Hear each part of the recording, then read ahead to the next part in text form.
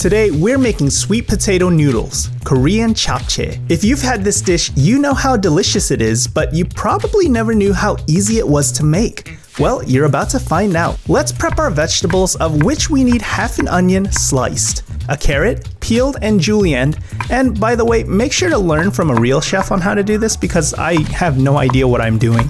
Some Chinese leeks, which you can substitute with green onions, and finally some mushrooms. I'm using maitake, but you can use shiitake, enokitake, or any other take you'd like. And here's the star of our dish, sweet potato starch noodles. These are called dangmyeon in Korean. They've got a translucent appearance when cooked and have a pretty firm bouncy chew. Because of that, you have to cut the noodles into a shorter length. Trust me, it'll be really hard to eat these if you don't. I'm using a pair of scissors, which is like the Korean kitchen super tool. Honestly, they use these to cut just about everything in the kitchen. After that, toss it with some sesame oil to add fragrance and to prevent it from sticking together in a giant clump. In a frying pan, add a bit of sesame oil and cook your vegetables over medium heat. Now, as you'll see, the vegetables all get cooked separately and then removed from the pan. The carrots get a quick saute and come off, then the onions, and so on.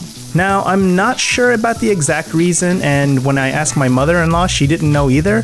My best guess is that you want to preserve the crunch of some of the vegetables like the carrots and the onions, whereas something like the leeks need less time to cook, and the mushrooms on the other hand need a lot more time to cook. But honestly, if you need to get dinner on the table ASAP, then you can just go ahead and cook everything together. Next, we're cooking some pork to go along with our noodles. Now, I think beef is more commonly used, but this is what I had on hand, and honestly, you can use any kind of meat you like. Now, I've seen some people marinate their meat beforehand, which you can certainly do with some soy sauce, sugar, sesame oil, finely minced garlic, and green onion, but if you don't have time, then just cook it with a little bit of salt and pepper. Now finally mince up some garlic and cook it with that sesame oil until it gives off that crazy delicious scent. Then you're gonna add in some soy sauce, sesame oil, and sugar. I've got some basic measurements for this recipe in the description below, but honestly, Korean food is all about eyeballing the ingredients. As you get better at making this dish, you'll definitely find yourself going off of taste and sight.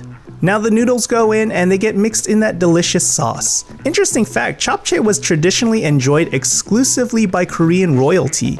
These days it's enjoyed by everyone, rich or poor, but it's still special enough to be served during important occasions like weddings, birthdays, and holidays. Next, throw in the vegetables. Since they're pre-cooked, we just want to get them mixed in well with the noodles. And then we add in the meat, which doesn't need much time on the heat either since it's already fully cooked. The beauty of cooking everything separately is that we can get the best texture out of each ingredient. This Korean pancake goes so well with these noodles. Make sure you check out that video and I'll see you in the next one.